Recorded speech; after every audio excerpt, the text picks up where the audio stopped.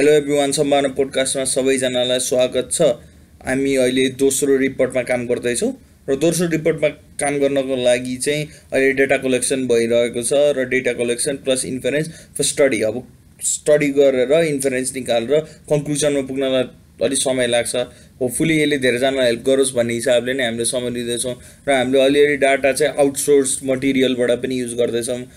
सर्वेहरू अरूहरूले गरेको अनि त्यहाँ अनलाइन खोज्दा खोज्दै समय अलि लागिरहेको छ, तर होपफुली जब आउँछ तपाईँलाई चाहिँ धेरै धेरै हेल्प गर्छ भन्ने मेरो आशा रहेको छ। र अब पोडकास्टतिर लागौँ है त। र यो बिचमा हामीहरू धेरै ठाउँ घुम्यौँ पनि। हामीहरू भन्नाले यहाँ दुई तिनजना इन्भेस्टरहरू आउनु भएको थियो जसले चाहिँ नेपालमा इन्ट्रेस्टेड हुनुहुन्थ्यो इन्भेस्ट गर्नको लागि। अनि उहाँहरूले चाहिँ शुभम बायोटेकलाई हामीले पहिले पनि अप्रोच गरेको र उहाँलाई गएर हामीले अप्रोच गऱ्यौँ। उहाँको शुभम बायोटेकको अफिसमा नि गएर हेरौँ। सर धेरै राम्रो अफिस रहेछ। बायोटेक कम्पनीको अफिस नेपालमा लो टेक सिचुएसनमा पनि उहाँले धेरै राम्रोसँग इन्भेस्टमेन्ट सही तरिकाले गरेर उहाँहरूले चाहिँ अहिले आफूलाई सस्टेन गरिराख्नु भएको छ। उहाँहरूको प्रोसिजरहरू पनि धेरै राम्रो लाग्यो र टिम पनि राम्रो रहेछ। हामी जाँदाखेरि त्यहाँको मान्छेको फ्लो पनि धेरै राम्रो थियो। विद्यार्थीहरू रामपुर क्याम्पसबाट रिसर्च गर्न भनेर आउँदै थिए, मानिसहरू अरू ठाउँहरूबाट सामान किन्नलाई भनेर आउँदै थिए। सो देख्दाखेरि साह्रै खुसी लाग्यो र जो इन्भेस्टरहरू जानुभएको थियो उहाँहरूले पनि एकदम राम्रो सोच्नुभयो। उहाँहरूले पनि एकदम यसलाई चाहिँ यो चाहिँ एकदम पोटेन्सियल भएको इन्डस्ट्री नेपालमा पनि रहेछ भन्ने कुरा गर्नुभयो। र शुभम बायोटेकको पेजमा पनि हाम्रो फोटोहरू राखेको धेरै धेरै धन्यवाद। सो यही रिसर्च गर्दै जाँदाखेरि हाम्रो बाटोमा दुई तिनवटा कुरा देख्यौँ। किनकि अब जब तपाईँ स्टार्टअप अथवा केही अन्टरप्रेन्योरसिप रिलेटेड केही गर्नुहुन्छ भने पनि बाटोमा चाहिँ तपाईँले तिन चारवटा कुराहरू यस्तो देख्नुहुन्छ जसले गर्दाखेरि चाहिँ यो चल्ला र यो ऊ होला र यसमा यो बाधाहरू त आउँदैन। पहिलो कुरो भनेको चाहिँ हामी बाटोमा जाँदाखेरि दुईवटा कुराले गर्दा जाम भयो।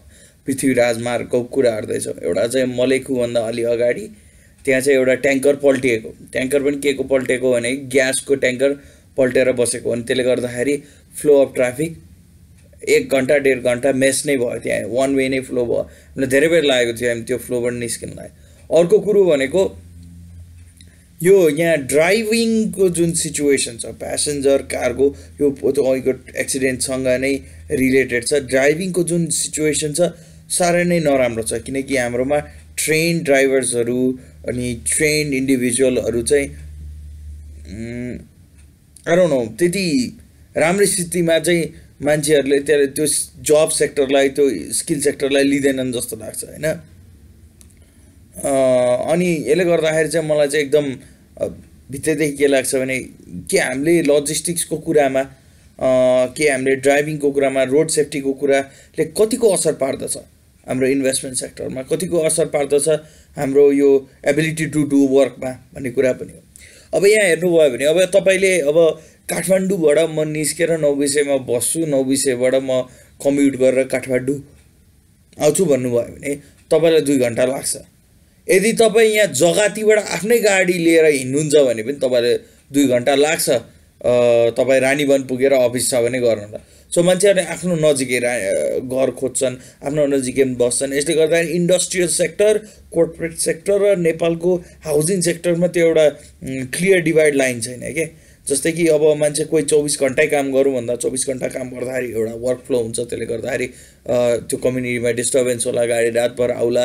त्यो कम्युनिटी सेन्टर भयो भने कर्पोरेट सेक्टरमा काम भयो भने एउटा लेभल अफ क्लिनलिनेस चाहिन्छ, एउटा लेभल अफ एउटा हाई स्ट्यान्डर्ड चाहिन्छ। सायद त्यो एउटा हाउसिङ सेक्टरमा नहोला, बच्चाहरू हिँड्छन् होला, यो हुन्छ होला, बच्चाहरूलाई ग्रिन एरिया चाहिन्छ, त्यो कर्पोरेट सेक्टरले दिन सक्दैन। त्यसले गर्दाखेरि नै हाम्रोमा त्यो जुन एउटा ट्रान्सपोर्टेसन सेक्टरले गर्दाखेरि एउटा डिसरे भएको छ हाउसिङ सेक्टरमा। त्यो चाहिँ एकदम मैले अहिले यो रिसर्च गर्दाखेरि चाहिँ धेरै फिल गरेको कुरा हो। किनकि एउटा मान्छेले कहिले पनि एउटा एक्सक्युज के हुनु हुँदैन भने बिजनेसमा मलाई चाहिँ त्यो जियोग्राफिकल लोकेसनले गर्दाखेरि चाहिँ 21st सेन्चुरी अहिलेको 21st सेन्चुरीमा जियोग्राफिकल लोकेसनले गर्दाखेरि चाहिँ उसलाई चाहिँ यहाँबाट त्यहाँ जानुपर्ने, उसको बिजनेसलाई ह्याम्पर हुनुपर्ने चाहिँ नहुनुपर्ने हो। तर त्यो बनाउँदाखेरि अब हाउसिङ गर्ने मान्छेले पनि अब बुझ्नु पऱ्यो, इन्जिनियरले बुझ्नु पऱ्यो। अब तपाईँलाई अब कुरै गर्दाखेरि अब इन्जिनियर भएको नाताले एउटा कुरा भन्न चाहन्छु, कुनै पनि घरमा ढलान गर्दै हुनुहुन्छ भने तपाईले ढलान गर्दाखेरि तपाईको घर छेउमा कति माटो रिटेन हुन्छ, कति पानी रिटेन हुन्छ, त्यो रन अफ कता जानुपर्छ, त्यो सबको कता जाने डाइरेक्सनदेखि लिएर सबै कुराको चाहिँ स्ट्यान्डर्ड छ नेपालमा। तर त्यो त हुँदैन। स्ट्यान्डर्ड अनुसार त 90% काम हुने नै भएको भए यस्तो डिसरे त हुँदैन, किनकि अब स्ट्यान्डर्ड अनुसार काम हुने भएको भए अब तपाईको कुरा हेर्नुस्, अब तपाईले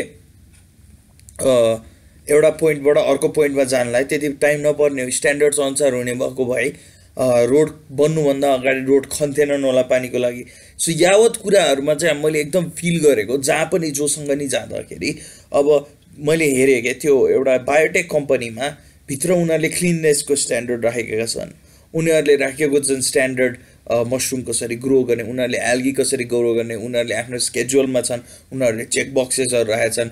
उनीहरूको अफिसमा जाँदाखेरि एउटा फिल आउँछ, जुन एउटा के अरे प्रोफेसनलिजमको उनीहरूको काममा, उनीहरूको बोलेको एक्सप्लेनेसनमा। त्यसले गर्दाखेरि त मलाई चाहिँ एकदम फिल के भयो भने चाहिँ these are the people who are getting their work done. यिनीहरूले चाहिँ काम गरेका छन्। अरू चाहिँ अब त्यहाँ हल्लिरहेछन् भनेको पनि होइन, काम भइरहेछ नेपालमा। तर अब काम कुन इफिसियन्सीमा हुन्छ भन्ने कुरा चाहिँ स्ट्यान्डर्ड चाहिँ देखाउँछ। अब जस्तै कि अब तपाईँको अब एक दिवसीय खेल हेर्नुहोस्, क्रिकेट खेल। तपाईँलाई अब क्रिकेटकै हिसाबले बुझौँ, एक दिवसीय क्रिकेट खेलमा टेस्ट खेलको नियम राख्नुभयो भने मान्छेहरू कन्फ्युज हुन्छन् होइन। टेस्ट खेलमा एक दिवस राख्नुभयो भने त्यस्तै हुने हो। सो सर्टेन कुराहरूमा हाम्रो नेपाली कल्चरले एकदम सपोर्ट गर्छ अन्टरप्रेन्योरसिपमा, किनकि हाम्रोमा कला संस्कृति यसबाट उत्प्रेरित भएको कुरा हरेक नेपालीले फेसबुकमादेखि लिएर रियल लाइफमा पनि प्रमोट गर्छन्। मान्छे टुटल चढ्दैछन् पठाउ चढ्नुको सट्टा, मान्छेले चाहिँ नेपाली लुगा लाउँछु भनेर धेरैजना हिँड्छन्, नेपाली खाना खान्छु भनेर विदेशमा त्यत्रो चर्को गर्छन्।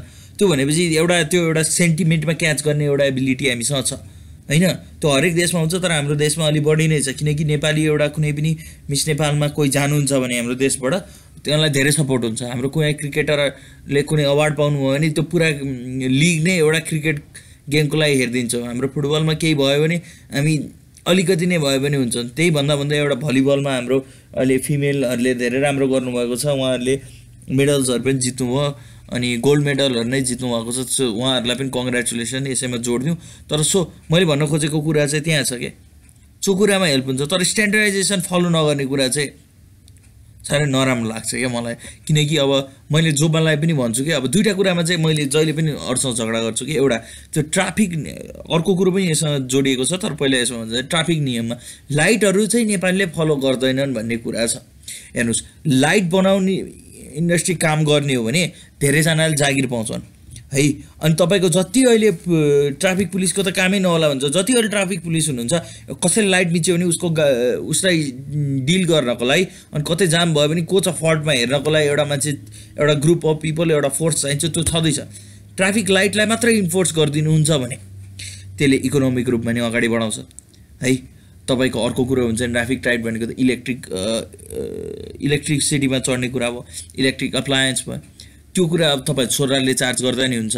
त्यत्रो फोर्स सफा गर्ने मात्रै अर्को एउटा काम गर्ने मान्छे आयो, धुलो धुवाँबाट बत्त सकिन्छ, किनकि मान्छेहरूलाई ट्राफिक सहरहरूले यो मेन बाटोबाट ल्याउँदाखेरि यो ट्रक, यो सिमेन्टहरूलाई चाहिँ 8 बजेपछि 9 बजेपछि मात्रै यो रिङ रोडभित्रबाट छिर्न दिने भन्ने यस्ता कुरामा बढी समय दिन पाउनुहुन्छ। अहिलेको हाम्रो जति ट्राफिक पुलिसको सरहरू हुनुहुन्छ उहाँलाई मिसयुटिलाइज भएको छ क्या। जसरी चाहिँ उहाँहरूले चाहिँ त्यहाँ भएर सुपरभाइजरको रूप गर्नुपर्नेमा उहाँ केयरटेकर हुनुभयो क्या। उहाँ केयरटेकर त होइन नि होइन, उहाँ भनेको त ट्राफिक नियमहरू पालना नगर्ने व्यक्तिलाई हो नि त। पालना गर्ने व्यक्तिलाई त उहाँहरू त चाहिँदैन नि। सो त्यो चाहिँ एउटा अहिले हामी पछाडि गइरहेछौँ जस्तो लाग्छ होइन। यदि विश्वभरिमा चलेको चिज हाम्रो देशमा चल्दैन भने हाम्रो देशमा आर्थिक पनि सुधार हुँदैन जस्तो मानिदिउँ, यदि त्यही नै स्ट्यान्डर्ड हुन्छ नि। अर्को कुरो के छ भने अहिले मैले चाहिँ यो धेरैजना अर्थविदबाट सुन्छु है। अब अर्थविदले भनेको कुरो हो, मैले अब कसरी काट्ने, अब इकोनोमिस्टले त बुझेरै भने होलान्। तर मैले बुझ्न सक्दिनँ कि नेपाली मान्छेले नेपाली डलर, नेपाली पैसा जहाँ पनि लैजान पाओ, कर तिरेरै लयो भने कर तिरेको पैसा कुनै पनि राज्यले रोक्न सक्नु भनेको त त्यो अहिलेको संविधान विरुद्ध हुन्छ। किनभने संविधानमा सुख, शान्ति र राम्रो जीवनयापनको त ग्यारेन्टी गरेको छ भनेर लेखेको छ। सो यो दोहोरो बाँध्ने टाइपको नियम चाहिँ अलिकति ठिक लागेन मलाई। अनि सबैले मलाई भने कि होइन नेपालबाट पैसा तपाईँले जान दिनु भने त कसैले पैसा रोक्दैन। अरे बाबा सर्कुलर इकोनोमीको कुरै यही हो नि।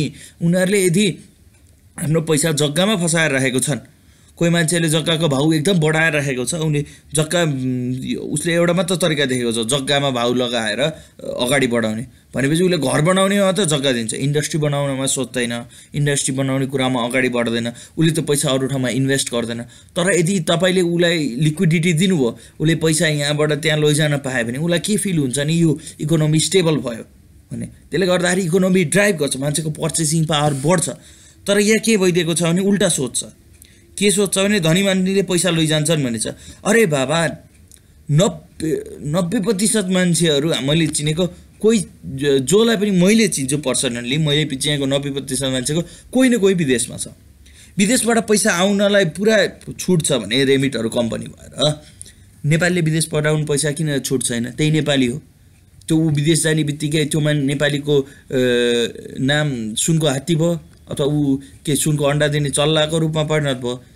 हामी विदेशमा भएको नेपालीलाई चाहिँ एक थरी व्यवहार गर्ने राम्रो खालको, अनि हामी यहीँ भएको नेपालीलाई चाहिँ अर्को तरिको व्यवहार गर्ने खालको विभेदपूर्ण नियम छ। यसलाई चाहिँ मलाई साह्रै मन पर्दैन। यो कुराले गर्दाखेरि चाहिँ धेरै कुरामा असर भइरहेको छ। किनकि हामीले गएर कुरा गर्दाखेरि पनि 6-7जना फार्मरहरू हुनुहुन्थ्यो, सरहरू हुनुहुन्थ्यो। उहाँहरूको कुरा चाहिँ के थियो भने चाहिँ हामीलाई इन्भेस्टमेन्ट भेटाउन गाह्रो भयो, किनकि सबैले के सोचिदिए भने हामीले चाहिँ पैसा यो कुरामा रेज गरेर नेपालमा मार्केट छैन भनेर।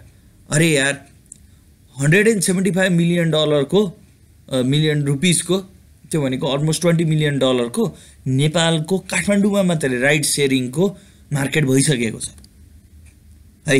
2-3 वर्ष धेरै भएको छैन, 3 वर्षमा उहाँहरूले त्यत्रो मार्केट इस्ट्याब्लिस गर्नुभयो भने अझ उहाँहरूको पहुँच त सबै नेपालीमा पुगेको छैन। धेरै जसो नेपालीले बाइकहरू चलाउँछन्, धेरै जसो नेपालीले एक किसिमको जीवनयापन गर्छन्।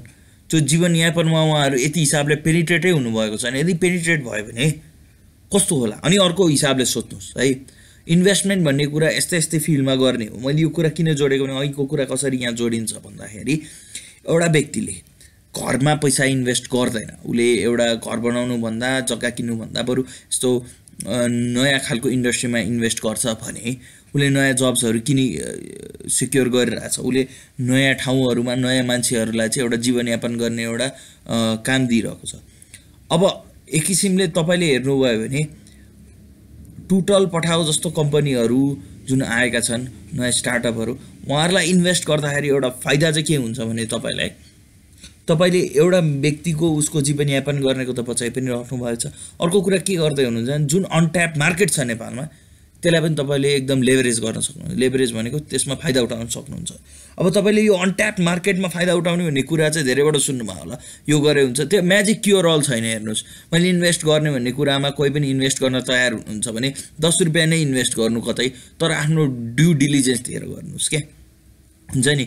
यहाँ अस्ति भर्खर एउटा कुरा के आयो भने मेरो मम्मी चाहिँ एउटा कलेजमा पढाउनुहुन्छ, यात्री चन्द्र कलेजमा। त्यही कलेजमा एउटा गफ सुनियो अरे, मम्मीको थ्रुबाट सुनेको, मेरो आफ्नो पर्सनल एनेक्डोट होइन। एउटा व्यक्तिले 80 लाख चाहिँ अर्को व्यक्तिलाई दियो अरे, कसलाई दियो मलाई थाहा छैन, नामहरू नसोध्नु होला मलाई, मैले यो मम्मीको थ्रुबाट सुनेको। दियो अरे, तर उसले कुनै रेकर्ड नदिइकन दियो अरे। अरे 80 लाख लोन दिन सक्ने मान्छे रहेछ नि नेपालमा, त्यो पनि अब रेकर्ड नदिइकन। अब त्यहाँ त्यो पैसा अड्क्यो।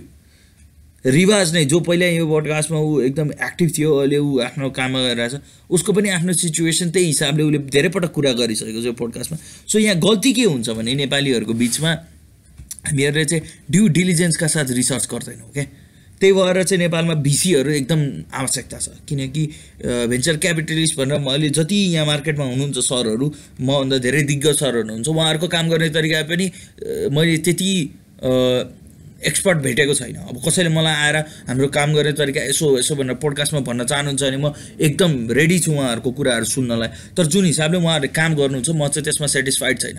सिधा कुरा भन्दाखेरि म आँखामा आँखा राखेर भन्न सक्छु, किनकि उहाँले जुन हिसाबले काम गर्नुहुन्छ, उहाँले विदेशी शैली ल्याउनु भएको छ मैले धेरैजना यस्तो भेटेको छु जो चाहिँ युएसको भेन्चर क्यापिटलिस्ट एरियामा काम गरेर सेक्टरमा काम गरेर यहाँ आउनुभएको छ। उहाँहरूको धेरै सफल पनि हुनुहुन्छ, तर उहाँहरूले जति सफलता पाउन सक्नुहुन्थ्यो तर उहाँको त्यो सफलता अनुसारको मैले उहाँहरूको ट्र्याक रेकर्ड अनुसारको सफलता चाहिँ मैले यहाँ देख्न सकेको छैन। अब सायद यी कुराहरू चाहिँ हामीलाई इस्ट्याब्लिस गर्नलाई चाहिन्छ होला, किनकि कुनै पनि ठाउँमा एयरप्लेन उडाउनको लागि अलिकति राम्रो कालोपत्र गरेको सडक चाहिन्छ, अलिकति स्टेबल एरिया चाहिन्छ। हुन त अब ठिकठाकै मान्छे भयो भने मान्छेले एयरप्लेन चलाइदिन्छन्, तर एउटा बेस चाहिन्छ नि, एउटा घर बनाउनलाई एउटा जग चाहिन्छ। त्यस्तै नै मलाई के लाग्छ भने यो भेन्चर क्यापिटल हुनु भनेको चाहिँ राम्रो हो, भेन्चर क्यापिटलहरू हुनु भनेको चाहिँ जग बस्नु हो। अब यहाँ चाहिँ के भन्ने छ भने अलिकति तपाईँलाई अब नेपाली इन्डस्ट्रीको कुरा भन्दाखेरि धेरैजना मान्छेहरूले इभेन्टहरूमा गएर इभेन्टहरूमा पार्टिसिपेट गरेर इभेन्टहरूमा नेटवर्किङ गरेर त्यसलाई नै एउटा भेन्चर क्यापिटल इकोसिस्टम जस्तो ठान्छन्। नसोच्नु होला, गलत कुरा हो। तपाईँको सेल्स छैन भने तपाईँको स्टार्टअप छैन, तपाईँको रेभिन्यू छैन भने तपाईँको स्टार्टअप होइन। र यदि तपाईँलाई कसैले इन्भेस्ट गर्दाखेरि एटलिस्ट तपाईँले खोजेको अमाउन्टको 70 to 80% दिँदैन, उसले खालि कनेक्सन्स मात्र दिन्छ भने त्यो स्टार्टअप होइन। तपाईँले सेल्स कन्भर्ट गराउनै पर्छ। त्यो भेन्चर क्यापिटलिस्टले चाहिँ उसले आफ्नो हिसाबले पैसा ल्याउनु पनि पर्छ। अर्को कुरा मैले देखेको कोही पनि मान्छेलाई 2 करोडको प्रोजेक्ट छ भने एकैचोटि 2 करोड दिने काम गर्नुहुन्छ। मैले धेरैजनाको देखेँ यो केस। तपाईँको 2 करोडको प्रोजेक्ट छ भने तपाईँले अब कन्ट्र्याक्ट बनाएर काम गर्न सिक्न थाल्नु पर्यो। लयरहरूले पनि काम पाउने कारण त्यसरी हो कि हाम्रो फिल्ड नै डिफाइन्ड नै छैन नेपालमा। अब तपाईँलाई थाहा छ कि छैन, अब कुनै पनि वडामा जानुभयो भने अहिले नियम के आइसकेको छ, कुनै पनि वडामा 200 रुपियाँ दिनु भने कुनै पनि कन्ट्र्याक्ट 2 व्यक्ति बिचको वडाले 60 बस्दिन्छ है। यदि वडाले 60 बस्दिन्छ भने तपाईँको कन्ट्र्याक्ट त 200 रुपियाँ तिरिसकेपछि एउटा लिगल एन्टिटीसँग त गयो नि त। भोलि गएर त्यो वडाको अध्यक्षले गएर मैले साइन गरेको होइन भनेर पनि भन्न पाउँदैन, किनकि त्यहाँ पर्ची काटेको हुन्छ, रिसिभ काटेको हुन्छ। नेपालमा कन्ट्र्याक्ट ल स्ट्रङ पनि छ। अहिले चेक 3 चोटि बाउन्स भयो भने जेलसम्म जान सक्ने स्थिति मैले धेरैजनाकोबाट सुनेको छु। एउटा लयरबाट मैले कन्फर्म पनि गर्नुपर्ने छ। सो यो कुराहरूले गर्दाखेरि चाहिँ तपाईँले इन्भेस्टमेन्टको कुरामा चाहिँ अगाडि बढ्नु पर्यो। अब के हुन्छ भने इन्भेस्टमेन्टमा चाहिँ तपाईँ आफैले पैसा हाल्न खोज्नुहुन्छ भने तपाईँलाई गाह्रो के भइदिन्छ भने तपाईँले धेरै कुरा रिसर्च गर्नुपर्ने हुनसक्छ। तपाईँले आफैले पैसा हाल्नुहुन्छ भने हो, कोहीले पनि के भन्छ भने यदि खाना बनाउनु छ भने त सेफले कि आफै तरकारी किन्न जान्छ कि एउटा अर्को तरकारी किन्ने मान्छेलाई लगाउँछ। सो यसमा पनि त्यही हो, रिसर्च गर्ने भन्ने कुरा पनि तपाईँले धेरैजना ठगिएको कुरा किन छ भने उहाँहरूले रिसर्च गर्ने कुरा पनि सही हिसाबले गर्नुहुन्न। अब तपाईँलाई एउटा उदाहरणै दिउँ। एउटा कोही मान्छेले एउटा मान्छेले बस चलाउँछु भनेर भनेको छ भने उसलाई बस किनिदिन रेडी हुनुहुन्छ, म यति वर्ष काम गरेको भनेर। अरे बाबा, उसले कतिचोटि बस चलायो, कति वर्ष बस चलायो मात्र हेरेर त भएन नि त, हो कि होइन भन्नुहोस्। कुन राउटमा चलाउँछ, उसँग काम गर्ने मान्छे कति हो, उसको बसको आयु कति छ, त्यो मान्छेले एक्सिडेन्ट गराएको छ कि छैन, यो सब कुराको बारेमा त थाहा पाउनु पर्यो। अब तपाईँले पैसा मात्रै दिन्छु भनेर भन्नुभयो भने त पक्का तपाईँलाई घाटा हुन्छ नै, किनकि कोही पनि व्यक्तिले यदि पैसा मात्र हाल्छ भने धेरै कुरा अगाडि बढ्थ्यो। यस्तो गुगल प्लसै अगाडि बढ्थ्यो नि, गुगलसँग त्यत्रो पैसा थियो, गुगल प्लसै अगाडि बढ्थ्यो। तर अगाडि बढेको छैन गुगल प्लस। त्यो कुरा के हो भने एकदम ड्यु डेलिजेन्सका साथ रिसर्च चाहिन्छ। हेर्नुहोस्, कहिलेकाहीँ के हुन्छ भने तपाईँले आफैले मात्र सबै गर्नुपर्छ भन्ने छैन। यदि तपाईँसँग 20-25 लाखै छ भने पनि म ग्यारेन्टीका साथ के भन्न सक्छु भने तपाईँले 20-25 लाख लिनु भने तपाईँले यस्ता कम्पनीहरूलाई सपोर्ट गर्न सक्नुहुन्छ। यहाँ काठमाडौँमा 4वटा कम्पनीलाई त मैले नाम गरेर 1 वर्षमा सपोर्ट गर्न सक्नुहुन्छ भनेर भन्छु। 25 लाखले तपाईँले 4 वर्षमा 4वटा कम्पनीको लागि 12 महिनाको रनवे किनिदिनुहुन्छ। सानो रकम त होइन नि 25 लाख, इम्प्याक्ट पनि सानो होइन। बिस्तारै अब अर्को टपिकमा जाउँ। अब मैले इन्भेस्टर र मेरो यो भिजिटमा भेटेको कुराहरू हो, सायद तपाईँहरूलाई हेल्पफुल होला नहोला। अब तपाईँले हेल्पफुल हुन्छ भनेर लिनुहुन्छ भने लिनुहोस्, किनकि त्यो कहिले पनि के हुन्छ भने तपाईँको बायसेसहरूमा बेस भएर चाहिँ काम अगाडि बढ्नु हुँदैन। यो गर्दा गर्दै पनि एउटा राम्रो एकदम खुसीको खबर छ। यात्री मोटरसाइकल, जसको बारेमा मैले यो पडकास्टमा धेरै कुरा गरिसकेँ, उहाँहरूले चाहिँ आफ्नो डेमो चाहिँ अब डिसेम्बर 19, 2019 मा गर्दै हुनुहुन्छ है। First iteration of there vision. म उहाँहरूको अफिसमा नि गएको छु, उहाँहरूको सिइओ असिमजीसँग नि भेटेको छु। एक्चुअली म जब इम्प्लोइमेन्टको लागि पनि गएको थिएँ, सायद अब हाम्रो के मिलेन, मेरो टेक्निकल एक्सपर्टिज पुगेन, सो मैले त्यहाँ जब गर्न पाइनँ। बट देन उहाँहरूको जुन एउटा प्रगति गर्नुभएको छ त्यो पोइन्टदेखि अहिले आएर मलाई साह्रै खुसी लाग्यो। उहाँहरूले एउटा डेमो भिडियो पनि बनाउनु भएको छ। यो डेमो भिडियो चाहिँ मलाई साह्रै नै खुसी लाग्यो देखेर, किनकि यो मैले धेरै नै अगाडिदेखि फलो गरेर हो, मैले 1.5 वर्षदेखि फलो गरेर आएको प्रोजेक्ट हो। र इनकेस यो प्रोजेक्टलाई केही हिसाबले सपोर्ट गर्न सकिन्छ भने असिमजी यो मोर देन वेलकम होइन। मेरो कुनै हेल्प चाहिन्छ भने अफकोर्स म नेपाल फर्किँदाखेरि फर्स्ट ठाउँ मैले एउटा ठाउँमा मात्र जब अप्लाई गरेको थिएँ, यात्री motorcycle, and I'm so happy there के हुन्छ नि। अहिले जुन हिसाबले उहाँहरूले प्रगति गर्नुभएको छ त्यो देख्दाखेरि चाहिँ मलाई साह्रै नै खुसी लागेको छ। अब तर त्यो भन्दै होपफुली उहाँहरूको जुन इन्थुजियाजम छ त्यो चाहिँ नरोकियोस्। अब इलेक्ट्रिक गाडीहरूकै कुरा गर्ने हो भने अहिले भर्खर के भइदिएको छ भने चाहिँ हाम्रो इलनजी, हाम्रो विश्वको अहिलेको इनोभेसन गुरुले भर्खर आफ्नो टेस्लाको साइबर ट्रक हिजो भर्खर निकाल्नु भयो। अब भनेपछि तपाईँले अब यो पोडकास्ट डेटै गरिदिनु कहिले रेकर्ड भएको भनेर, 23 नोभेम्बर 4:30 बजे साँझ। सो या त्यो साइबर ट्रक रिलिज भयो, एकदम प्रेजेन्टेसन साह्रै मन पऱ्यो मलाई। एउटा कुरा मात्र अचम्म लागेको चाहिँ त्यो ग्लास फुटेर, किनकि त्यो डिजाइनै कस्तो लो रेन्डर जस्तो छ, अनि त्यो डिजाइन हेर्दाखेरि पनि कस्तो बक्सी टाइपको छ कि। And I kind like that है। If you really think about it, 2020 हुन लागिसक्यो, we need to see some futuristic seat है। एकदम फ्युचरवाला कुरा पनि हामीले देख्नुपर्छ। And so I really like that. यदि तपाईँ इलन मस्कको ठुलो फ्यान हुनु भने यो तपाईँलाई साह्रै मन पर्न सक्छ। यदि तपाईँ इलन मस्कलाई मन पराउनु भने यो डिजाइन तपाईँलाई सायद नराम्रो लाग्न सक्छ। मैले अनलाइन देखेको हिसाबले भनेको, यो मेरो जेनरलाइजेसन होइन, अनलाइन जस्तो रिएक्सन देख्दैछु त्यस्तै भनेको। अनि यो सब देख्दाखेरि चाहिँ मलाई साह्रै खुसी लाग्यो, किनकि यो सब भनेको चाहिँ हामी राइट डाइरेक्सनमा जाँदैछौँ भन्ने कुरा हो। अनि एउटा राम्रो कुरो के छ भने नेपालको नजिकै भएको देशमा के अरे टेस्लाले म्यानुफ्याक्चरिङ प्लान्ट खोज्दैछ। अनि त्यो भयो भने नेपालमा पनि टेस्लाको गाडीहरू आउँछ। And I believe the best electric cars in the world चाहिँ टेस्लाले नै म्यानुफ्याक्चर गर्छ। मैले धेरैजनाको रिभ्यू सुनेर र अनलाइन हाइप पनि हो। र प्लस मलाई इलनको पुरा त्यो एउटा भिजन मन परेको थियो, किनकि पपुलराइज गर्न मासमा पुर्याउन धेरै मद्दत गरेको। सो होपफुली दुवै टिमलाई गुड लक।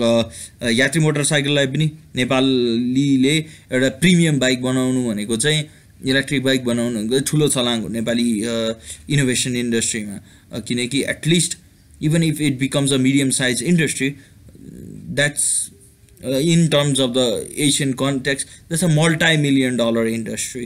अनि त्यसले गर्दा यति धेरै जब्सहरू आउँछ, जुनको लागि चाहिँ असिमदारले धेरै धेरै धन्यवाद। उहाँ र उहाँको टिमलाई मैले छोटो समयमा भेट्न पाएको थिएँ। उहाँहरूले जुन काम गर्नुभएको छ त्यो चाहिँ एकदम सराहनीय छ।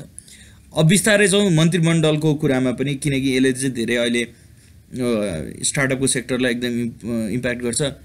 अलिक हाम्रो नेपाली मन्त्रीमण्डलमा चेन्ज भएकोमा चाहिँ एउटा इन्डस्ट्रियलिस्ट हुनुहुन्छ राज्य मन्त्री उद्योग मन्त्रीमा दुगड सर। मैले उहाँको माननीय दुगड सर, मलाई उहाँको फर्स्ट नेम मलाई याद पनि छैन। अब उहाँको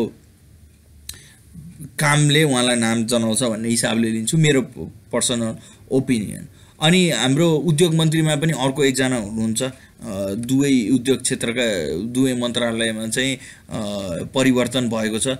अब अनि हाम्रो माननीय प्रधानमन्त्रीले चाहिँ फागुनसम्म केही भएन भने फेरि चेन्ज गरिदिन्छु भन्नेमा पनि उहाँले चाहिँ अडान राख्नु भएको छ। अनि उहाँ रुलिङ पार्टीको कुरामा चाहिँ अहिले नेपाल कम्युनिस्ट पार्टीको कुरा गर्दाखेरि चाहिँ त्यहाँ चाहिँ फेरबदल इन्टरनल भएर अनि अहिले आएर चाहिँ गभर्मेन्टमा चाहिँ धेरै चाहिँ सरले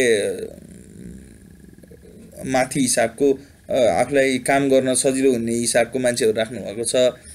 त्यताखेरि खुसी नै लाग्छ। अब होपफुली के राम्रो हुन्छ। अब धेरैजनालाई चाहिँ अहिलेको आपूर्ति मन्त्री सर, योभन्दा अगाडिको आपूर्ति मन्त्री सर र के अरे धेरै काम गर्दाखेरि पनि सराहनीय नभएका केही मन्त्रीहरूलाई निकाल्नु भएको छ भने केही मन्त्री अझै पनि छन् हैन। अब श्रम मन्त्री गोकर्ण विष्ट पनि हटाइए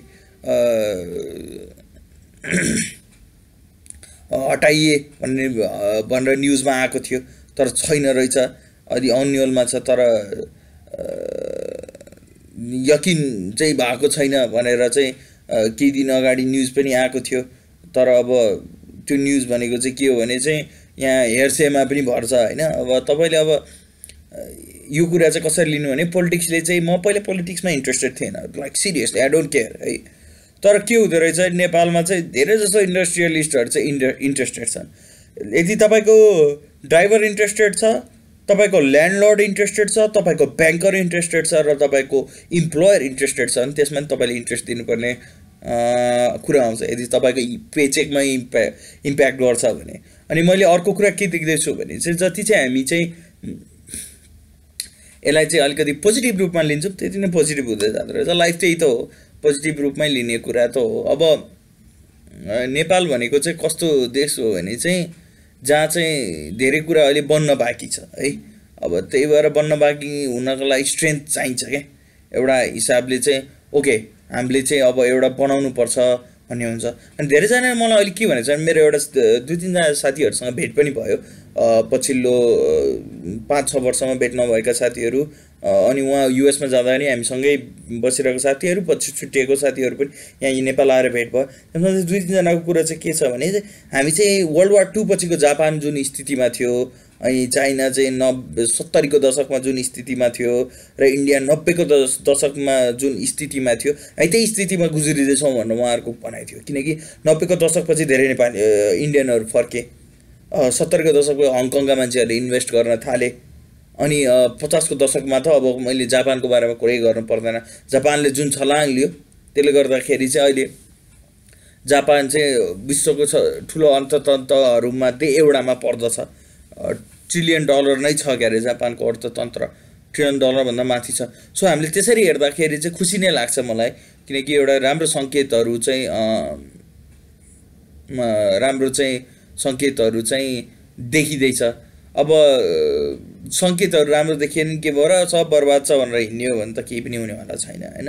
अब आजको म यो पोडकास्ट यहीँ एन्ड गर्छु, किनकि मैले एकदम छोटो मिठो बनाउन खोजेको थिएँ। प्लस मान्छेहरूलाई चाहिँ के लाग्छ भने चाहिँ मैले कुरा गर्दाखेरि एउटा कुरा भन्छु, उहाँले इन्टरप्रेट अर्को हिसाबले गरिदिनुहुन्छ।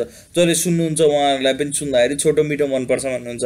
अब त्यो खुसीको कुरो हो। यदि कोही गेस्ट भयो भने बरु 1-2 घन्टा जान सकिन्छ। एक्लै बोल्दाखेरि के हुन्छ भने चाहिँ तपाईलाई चाहिँ मेरो एउटै पर्सपेक्टिभहरू घुमिरहेको जस्तो लाग्न सक्छ। सो यदि केही परिवर्तन गर्नु छ भने भन्नुहोस्, म सुनिदिउँला, किनकि मेरो नि इच्छा हो। यदि केही परिवर्तन नगरिकन अगाडि बढ्न झन् हल्कीपन हैन। अनि अब यदि तपाईलाई कुनै आफ्नो स्टार्टअप छ, तपाईलाई एकदम मन परेको छ, अनि यो स्टार्टअपको चाहिँ पोडकास्ट लिइदिनु पर्यो, त्यो स्टार्टअपको मान्छेको बारे बोल्नु पर्यो भने बरु म भोइसै भए पनि एउटा रेकर्ड गर्छु, अथवा तपाईसँग उहाँसँग गएर स्काइपमा भनी गर्छु। किनकि मेरो काम भनेको चाहिँ तपाईँलाई कन्टेन्ट ल्याउने हो र तपाईँलाई कन्टेन्ट इन्फर्मेसन दिने हो। म जुन हिसाबले सिकिरहेको छु, म जुन हिसाबले रिसर्च गरिरहेको छु, त्यसमा चाहिँ कुनै असर पर्दैन। सो आजको पोडकास्टलाई धेरै धेरै धन्यवाद।